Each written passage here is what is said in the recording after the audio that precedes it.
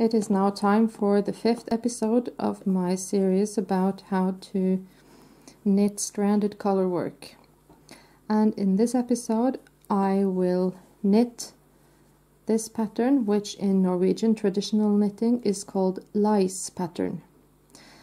And it is when you, in a regular manner like this, just have one pattern stitch, just little dots, almost like your sweater is covered in lice.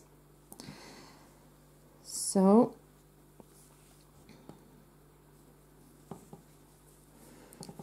I'm now just going to show you how I work to knit a pattern like this and try to make it as even as possible. And of course the three things I think about when I knit pattern is to keep my yarn in the same place. My choice is almost always main color close to me, pattern color away from me, and that I am consistent in keeping my yarns like this and not switch places. And after that I try to focus on my tension, or not really focus as much, but just focus on keeping my hand relaxed enough to allow the yarn to float and move over my fingers as I knit, and at the same time not let them go entirely. I also very often check how it looks on the wrong side. How do my yarn floats look? Do they sit close to my knitwork as they should, or do they sag? Or are they too tight?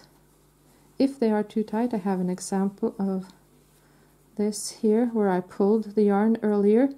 You will get a lot smaller and less visible stitches. And vice versa if you have the yarn too loose. So I will just begin to knit. And you can see how often I slightly pull on my stitches just to check that I keep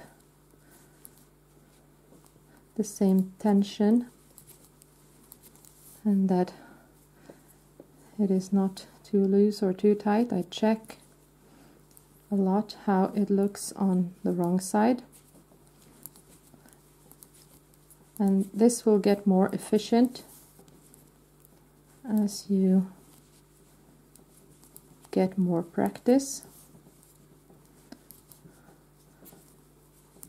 But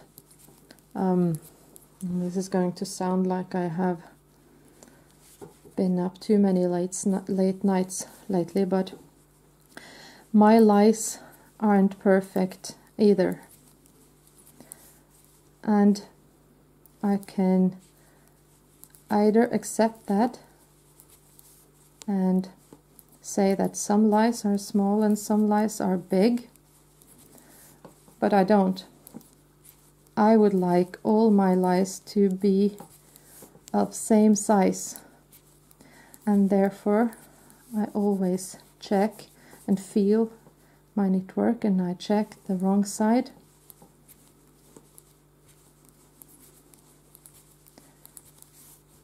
to see what I'm doing and that I control my result. And the movements I'm doing now, they're actually not planned. I react, and I do this every time I feel that I have to, because I've done it so many times. And I would use the same technique for lice, for stars, for whatever pattern. The principles are the same. And if you are struggling with the tension on your yarn, what I do is that I hold them like this, nearest yarn over my index finger, the fawn far away over my index and middle finger, but I very often need to, do like this and start again. I try to hold my yarns when I am to take a hold of my yarns. I do like this, stick my middle finger in between, index finger between the knitwork and the first yarn, and then I try to hold my knitwork so that I use this part I have already knitted as a break or retarder for the yarn, and I relax my fingers here or tighten them to allow more or less yarn to move through my grip and over my fingers. And this is a matter of practice, so you just have to be patient. And for some, this is not a good idea in the first place. They like to hold the yarn in a different manner, and of course you do what's working for you. So now this is how my lice pattern looks. I'm actually quite happy with it, and I think this is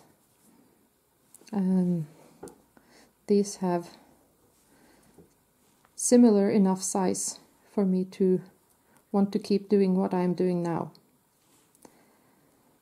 So that's it, and this is also the last episode for now in my series of colorwork knitting.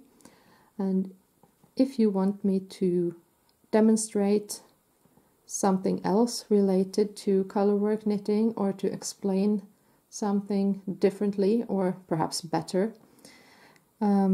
let me know, and I will try to make another video. Thank you for watching.